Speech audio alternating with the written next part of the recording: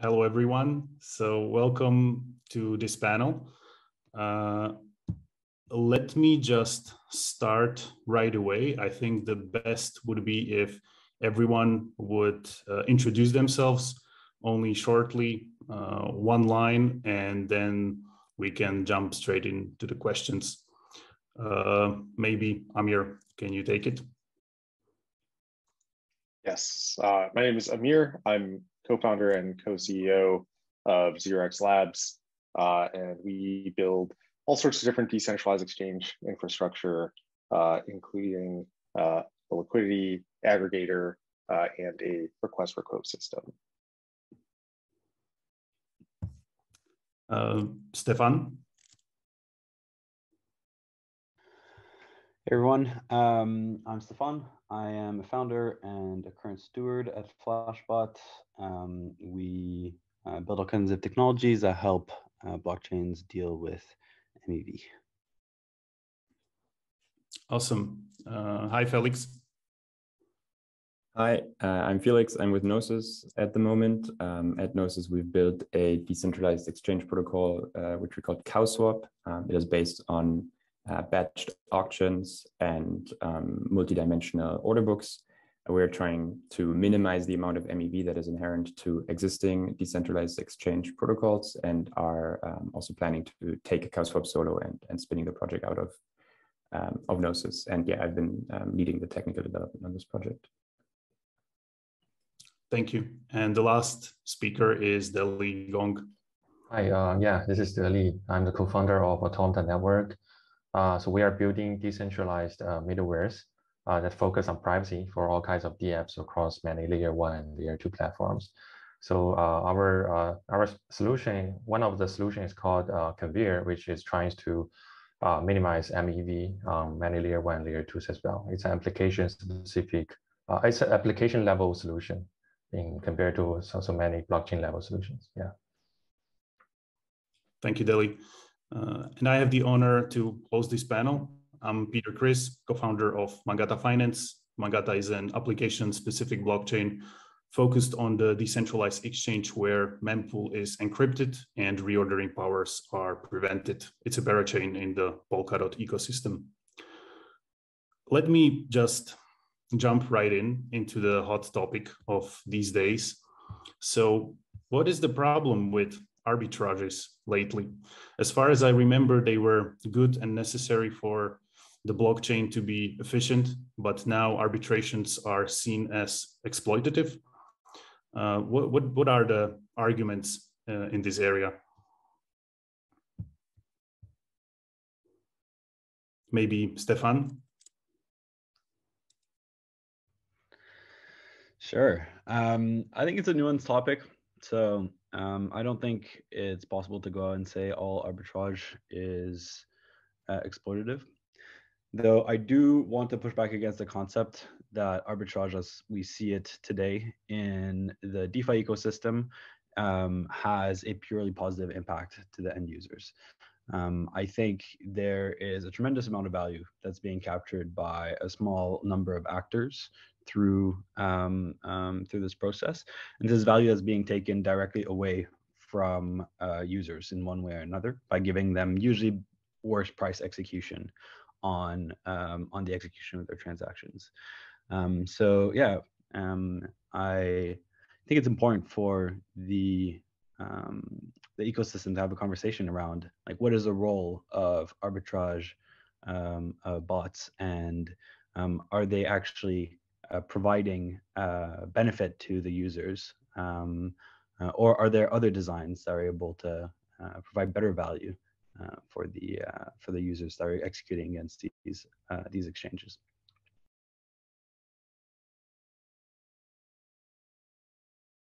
Any follow-up, Amir? I think you maybe wanted to say something. Yeah, I was just going to say, you know, I generally agree with Stephane. I don't think arbitrage is inherently bad, but there are certain ways in which it can be used that are just purely extractive of users. I mean, you know, like a sandwich attack, for example, you're basically manipulating a market to you know, almost steal money from a user in a risk-free way. I think that's obviously not really good for anyone. And then another issue that I think is not very well known or talked about is that the amount of arbitrage on chain causes this problem where if a user is trading against an automated market maker and they see a quoted price on a front end, generally by the time that trade is actually executed and hits a blockchain, they're not actually going to realize that quoted price. On average, they will be realizing a price, probably like 10 basis points worse than what they're shown. So, that doesn't happen intentionally necessarily, but in some ways, it is also deceiving to users. So those are kind of the two main issues that I see. I see. Yeah. Perhaps I can also chip in a bit. So I also think that this arbitrage is actually sometimes healthy for the system, because it helps with the liquidity and also the price discovery for DEXs particularly. But I feel that it's just that the underlying execution engine, which is a blockchain itself, it's supposed to provide actually a fair manner for all the participants. But nowadays it provides some benefits or advantages to some of the participants, which are the bots and also the miners, which they look unfair actually to the users, because they normally don't have the knowledge to run this kind of sophisticated strategies in order to arbitrage other people. So yeah, in that sense, I guess all the blockchain layers should try to solve these issues once for all. Yeah.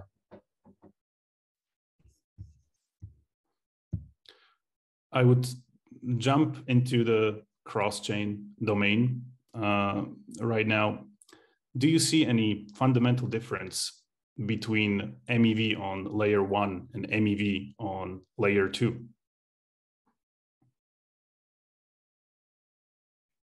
Anyone? Maybe, fundamentally, I would say I don't see a difference in the type of MEV that exists between these layers, but happy to discuss this as well. I think one thing that might make at least some of the layer 2s we see today with also different consensus mechanism more,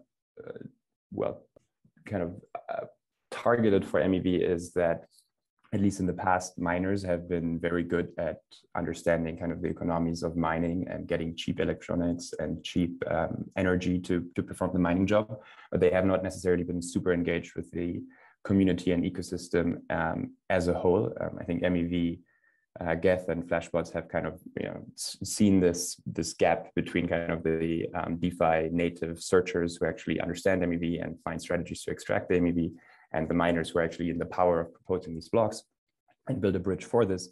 But I would see that in a lot of layer 2s, and specifically with proof of stake, kind of this gap between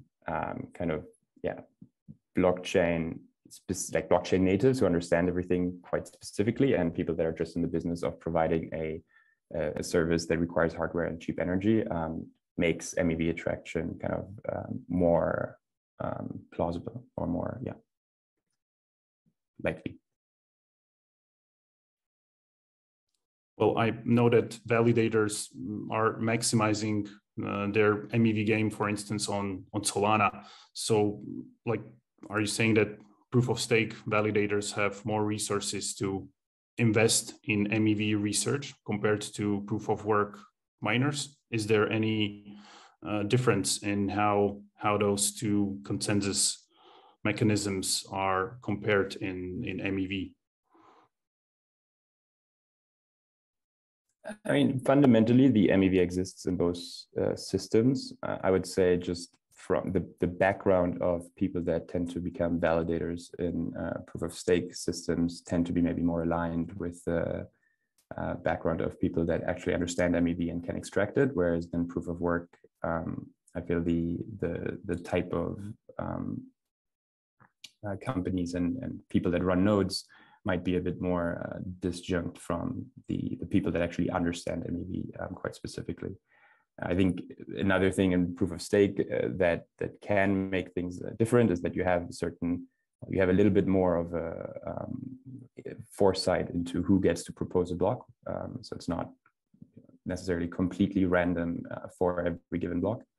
And so that may have some impact on the types of MEVs and kind of the communication foresight you have with potential searchers, or if you're a searcher yourself, to come up with a strategy.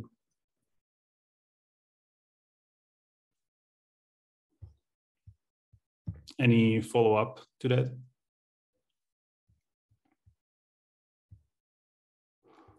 So fundamentally, miners have power to reorder, reject, or insert transactions. If we're talking about layer 2s, where there are sequencers, do sequencers have fundamentally the same powers, or will the game somehow change when we are comparing now layer 1 and layer 2? Yeah, so if we look strictly at reordering transaction, inclusion, and censorship of transactions, sequencer have all of these powers.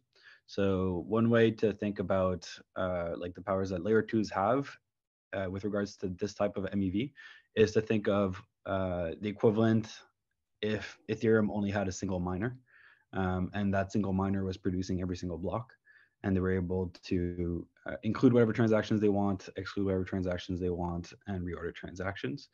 That's sort of how layer 2s are designed today. You know, there's different types of MEVs that are specific to the consensus mechanisms and the ordering rules of the protocols. In theory, you could have different systems that have different properties, but I don't know that there are any layer 2s right now that don't operate with this single sequencer model.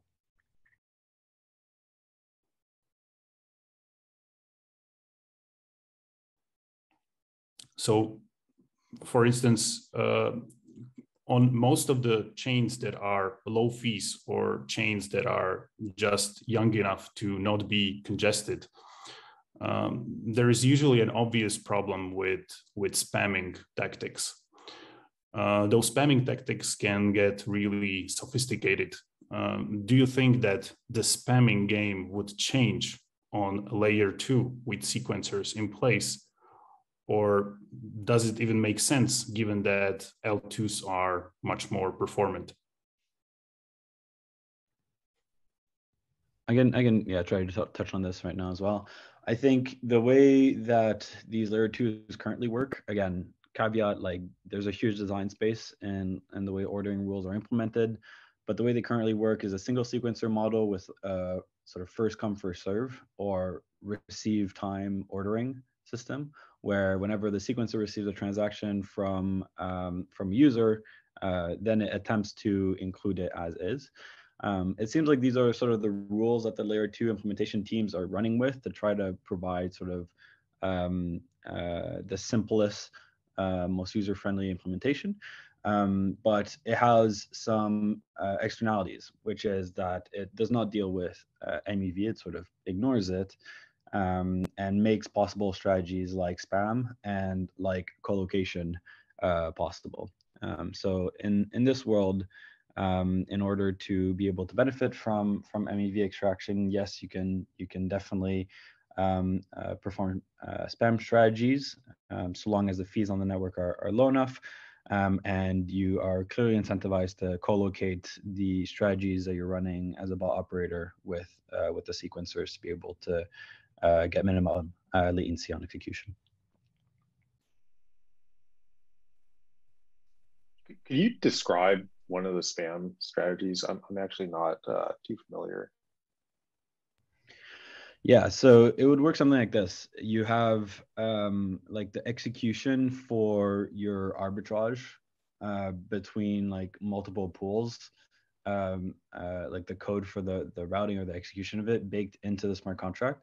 And then you just like spam the same call data to it all the time. And you just do like an early revert if the like arbitrage doesn't exist, and then it only goes through if the arbitrage exists.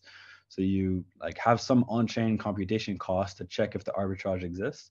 But if you sort of are able to execute this on a low fee chain, then you're able to get some significant advantage.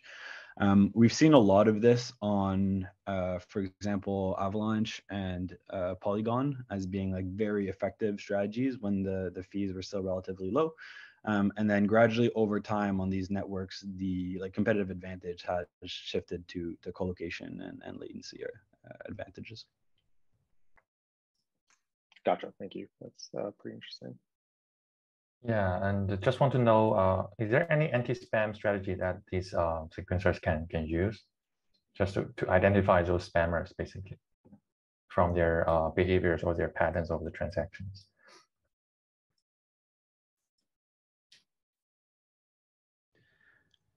I don't know. I mean, you could always try to do like behavior analysis and try to like de-anonymize addresses, but that's a lot of work. And, you know, I don't know that everyone wants to be sending all their transactions through a neural net to try to classify them before they execute them. So I think probably the best way that like the networks deal with this is their chain starts to get resource constrained, right?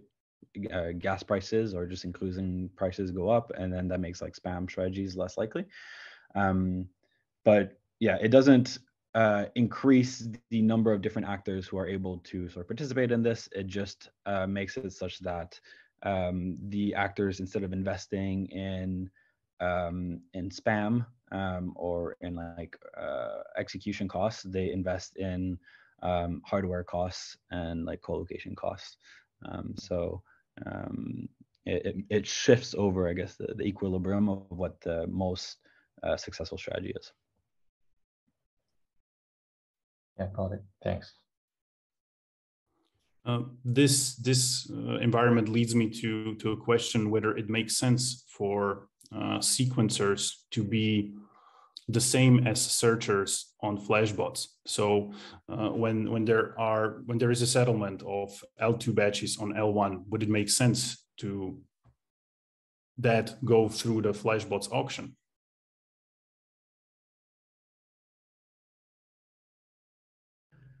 I think it's sort of a separate question. So when I think about layer 2 MEV, I think there's two things to think about. There's the MEV from the sort of execution of transactions within this L2 chain, right? Within that that sort of state. And then there's the separate task of the L2 to settle those state transitions as the roll up back to the main chain. We've looked at this a bit at Flashbots, and Alex Obadia, who's on the Flashbots research team, knows a lot about this. But the current impression that we have is that there really is not much MEV from the settling of rollups on main chain. They are large transactions that like require a lot of resources on ETH layer 1. But the only really thing that a miner could do is delay the settlement by like a few blocks, and that doesn't really meaningfully impact the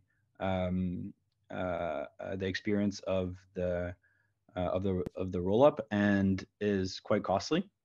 And then reorgs as well don't seem to have much of an impact. They can just resubmit the transactions or whatever and get it included at a later point in time. So any form of sort of censorship is like quite costly and doesn't have a clear economic benefit. So it's unlikely to be a strategy. Which means that, yeah, for these rollup operators, there isn't much of a benefit to routing through something like Flashbots. What they really want to be able to get is sort of inclusion at the lowest possible cost, which I guess is what everyone else in Ethereum wants right now. Is it possible that it's actually, it could actually be advantageous for sequencers to take advantage of MEV opportunities themselves, and act as searchers in order to like prevent spam and co-location and stuff like that, because there would essentially be no incentive for anyone else to even attempt to take advantage of MEV if they knew that the sequencer was taking all the opportunities themselves.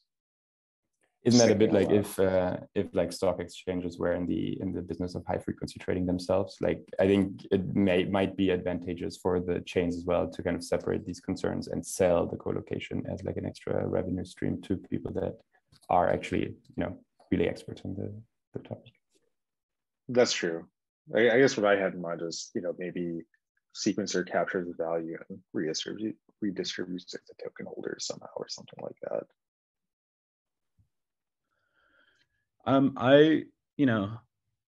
I guess the Flashbots position is being quite big fans of this idea. I think what Felix brought up about separation of concern is a good one, which is like, do we want all the Layer-2's to be investing in trading teams to be able to extract all the MEV? I think that's not probably the most efficient way to go about it. We're big fans of inserting sort of a market mechanism here, or an auction, to be able to auction off the rights to do the ordering, which has this same economic impact where the MEV does get extracted. It removes the latency advantage. It removes the spam. It makes sure that anyone can participate, and it's sort of a permissionless competition. And then, yes, the funds that are raised can be used for I guess whatever that Layer-2 wants to design, whether it's funding public good, whether it's submitting it back to the token holders through some kind of buyback and burn. There's probably multiple different designs for what to do at that point.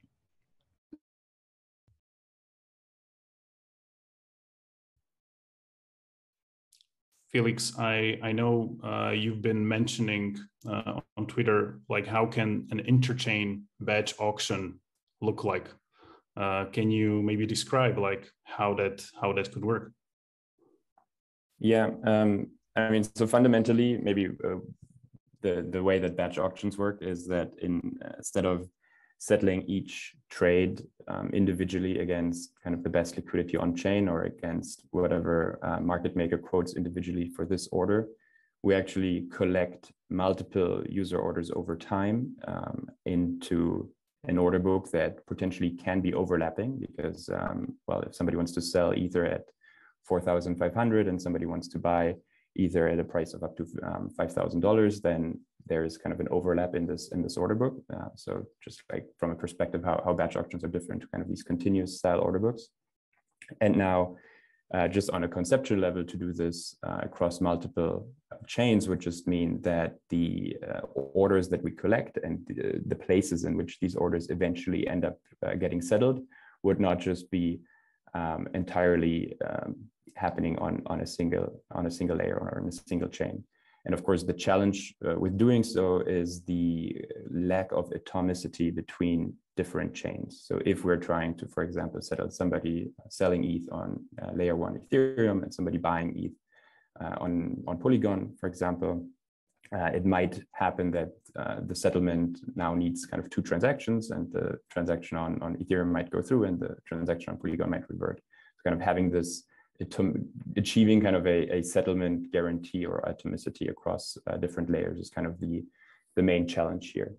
Not so much actually just creating a batch and settling it kind of theoretically.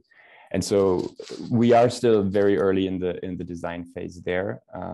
But one idea that we're having specifically on how to, for example, connect layer 1 liquidity, and right now we're deployed on XDAI as a layer 2 or sidechain, not really layer 2, is to basically have the CowSwap settlement contract act a little bit as like a bridge.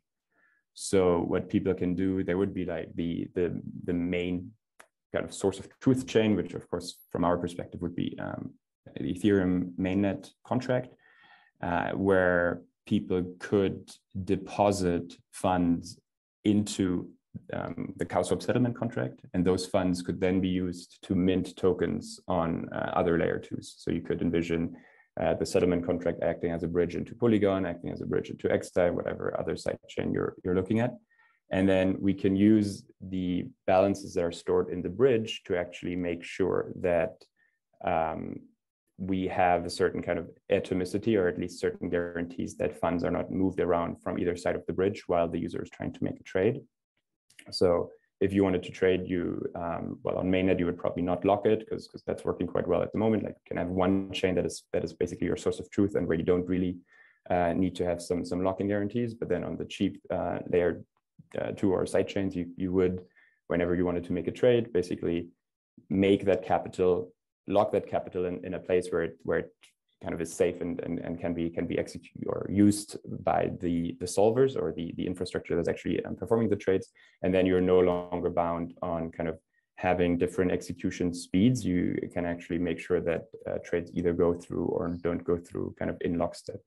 It still becomes a bit more challenging if you're trying to access liquidity on those sidechains that you don't control. So for example, if there's an AMM on Polygon that you want to use for a trade on mainnet, there again, you might have a bit of more probabilistic approaches and not this lockstep guarantee. And we're kind of researching more into how we can make this kind of the external, not intrinsic to our batch auction liquidity available as well. But kind of, yeah, the general idea would be to have a bridge contract that also acts as kind of a settlement engine and decentralized exchange at the same time. Thank you. Deli, do you see a privacy? How would privacy change these dynamics between different domains? Yeah, I think in terms of privacy, if you look from a different angle of this MEV, it's actually it's about the transaction information got leaked before it got executed on the engine, on the DEX or other DApps. So we could actually potentially patch this loophole by just setting up a channel where the information is not revealed until the transaction ordering is decided and becomes immutable. So our approach is actually ended up quite simple. So user could just send a meta transaction via a relayer that's running in a trusted execution environment. So the relayer will just decide the ordering without any bias. So a simple way is to just maybe use first come, first serve ordering, but there might be other ways that depend on the which approach DEX want to use. And due to the use of this trusted execution environment or TEE, the relayers will not be able to reorder the transactions or deny any transactions.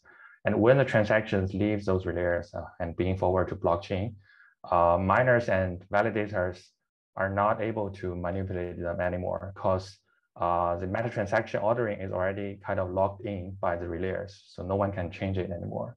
So it in a sense that it creates a kind of a local ordering that's particular to that DApp or even a particular trading pool. That's totally possible. And it becomes quite lightweight and also works across many layer 1, layer 2 as well. So if compare this to maybe the searchers or the solvers, so the huge difference is actually this only safeguards the kind of the per app local ordering, and other than the kind of the global ordering for the entire chain or the entire layer 2. Yeah.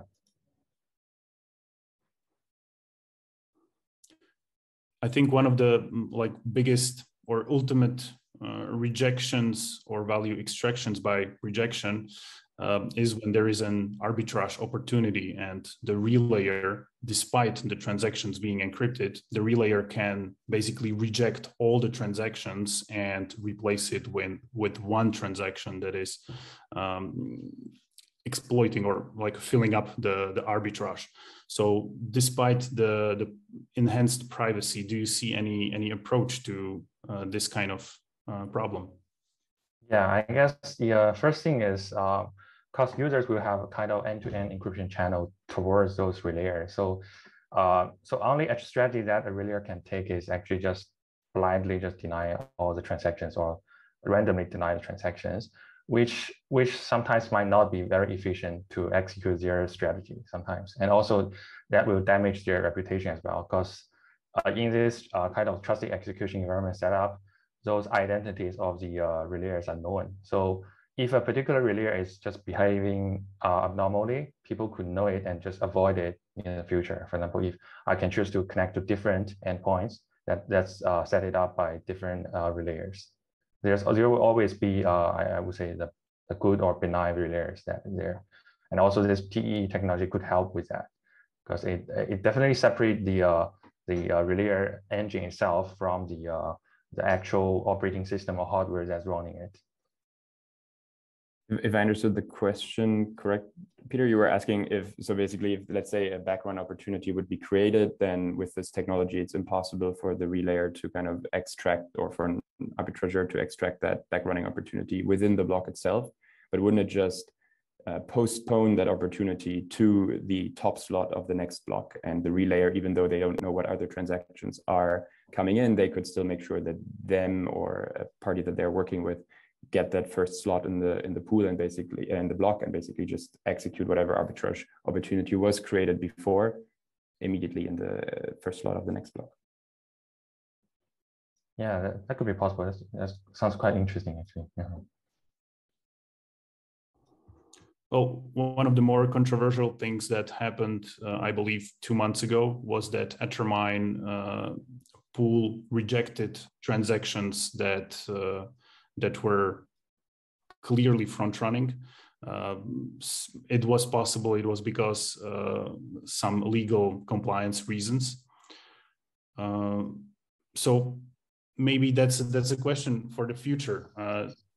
If MEV will be legally troublesome, do you think that the MEV will be mitigated just because of the compliance reasons?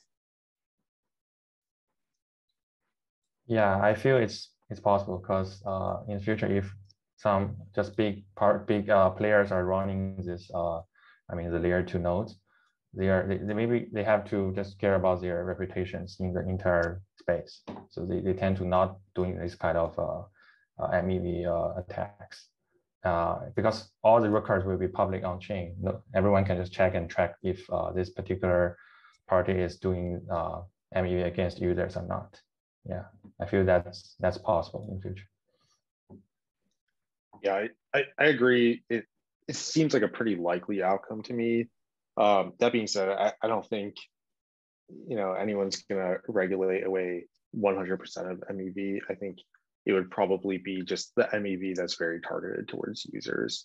But like general arbitrage opportunities, or like the last example Felix mentioned, where the blockchain is in some state that can be arbitraged, and a miner wants to get the very first transaction in that block. That's not inherently bad for like a specific user. I think something like that is difficult to regulate away, but I would not be surprised if 5-10 years from now there is like actual regulation that like prevents miners from like specifically front running or sandwiching users. One problem, however, is that if we don't reduce the amount of MEV that is inherent to the network, then this MEV might not be taken by the miners, but we will go back to the state that we had before Flashbots came along, where people will just span the network probabilistically and cause even more negative externalities by wasting the block space with failing transactions that drive up the costs for everyone that is not even related to this trade or sandwiching attack. So I wonder if, like, in a completely trustless network, in the presence of MEV, even if miners agree to not extract it themselves, it will be possible to prevent kind of the old school 1.5 years ago way of extracting MEVs. Yeah, that's a good point. I don't think there's an easy answer. Right. So this is a super nuanced topic. I think the main position that I have in this is to be very careful not to solve a technical problem with a regulatory solution, because regulatory solutions are very big hammers that strike a lot of things at once. And if you look at what like regulating away front running or sandwiching looks like, it's solving MEV through compelled censorship. It is about putting some restrictions on actors on the network in the way that they are able to select and include transactions, and is by default sort of taking away the credible neutrality that a lot of these systems depend on. And so I think this is sort of a massive threat to the way that the systems work today and the way that they're able to continue working in a sort of trust minimized manner, to have the possibility of such limitations being introduced. And so when I say that this is likely to be solved through technical problems, I do think that natural market forces are going to eliminate all of the user costs from front running and sandwiching, just through the development of systems that create less or create more benefit for the users, and leaving users the choice to use systems that create more value for them is going to naturally eliminate these characteristics.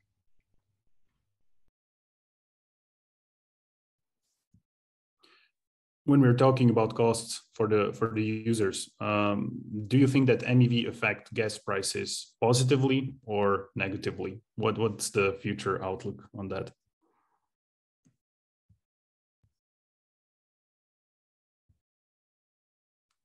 Anyone?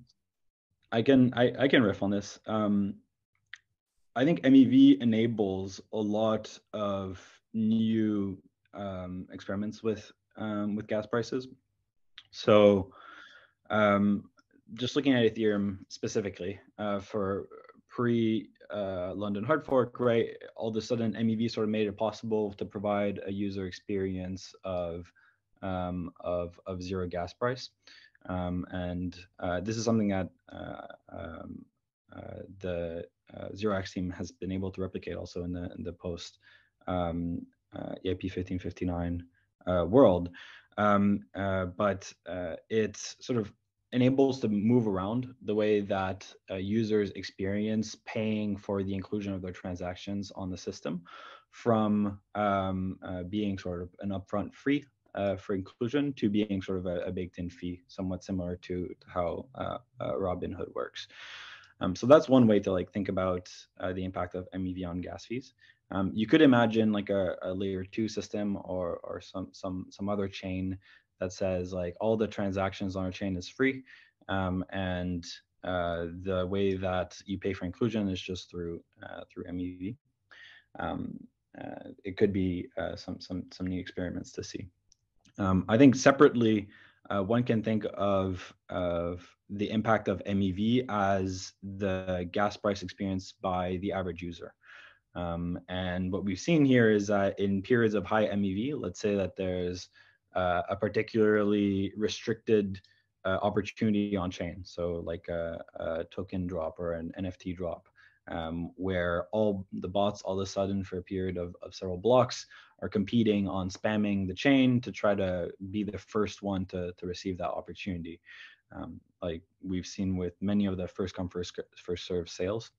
The impact is that you clutter the chain with a bunch of reverting transactions, which puts a sort of a upward price pressure on the gas prices, which are experienced by everyone else in the network who's trying to do sort of regular activity.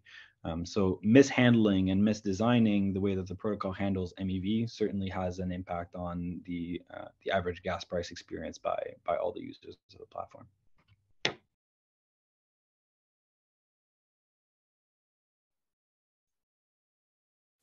Any follow-up on that? Maybe just like I totally agree with what Stephane said. Also, the idea of baking in gas prices into prices from the user perspective. I mean, that's also how CowSwap works. You're not paying any gas for submitting your order. You're only paying part of your sell token when the order gets submitted.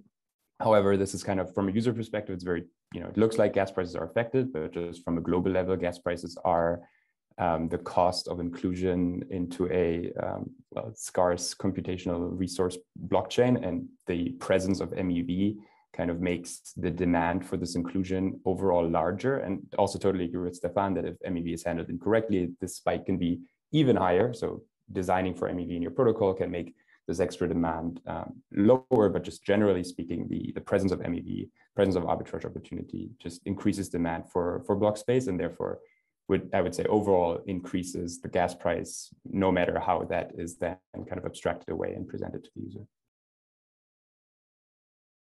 Thank you. We are coming slowly to the end of the session. The last question that I would ask, it's very, very broad one. By which attribute the fairness should be assessed? Like the fair blockchain, what does it mean? Is it equal access to opportunity to arbitrage? Is that equal latency? How MEV democratization looks like in this area? Anyone? Maybe I could go first. I would personally would like to take, like, fairness is, I think there was also this great thread by Robert Miller about how fairness is a super subjective question or criterion. I think a lot of systems in the real or also traditional finance world are designed not necessarily, or one other question you could ask, what makes the market most efficient? And you could hope that the most efficient market also kind of coincides with the most fair market. And for me personally, I'm a strong believer that kind of these low-level latency wars and co-location and first come, first serve at the mercy of like 1 nanosecond before somebody else gives you the right to be executed before that other person doesn't make the market more efficient. And so that's why I personally think that, well, at least for maybe 15 seconds, Ethereum block time is too long for kind of saying everything is kind of in the same, everything happened at once. But you know, breaking this continuum of time into discrete epochs of maybe a second or 5 seconds, for me is a reasonable way of preventing these kind of high frequency and arms race for hardware and co-location wars at the cost of not making the market more efficient and at the cost of basically negative externalities for the users. So yeah, in my perspective, if people express the same intent to trade within the same second, they should not receive a different price for that intent. I can offer my perspective on fairness. I think fairness is maximizing user choice and minimizing barriers to entry. And I think that if those two properties are present in a system, the most fair outcome will emerge just through market activity.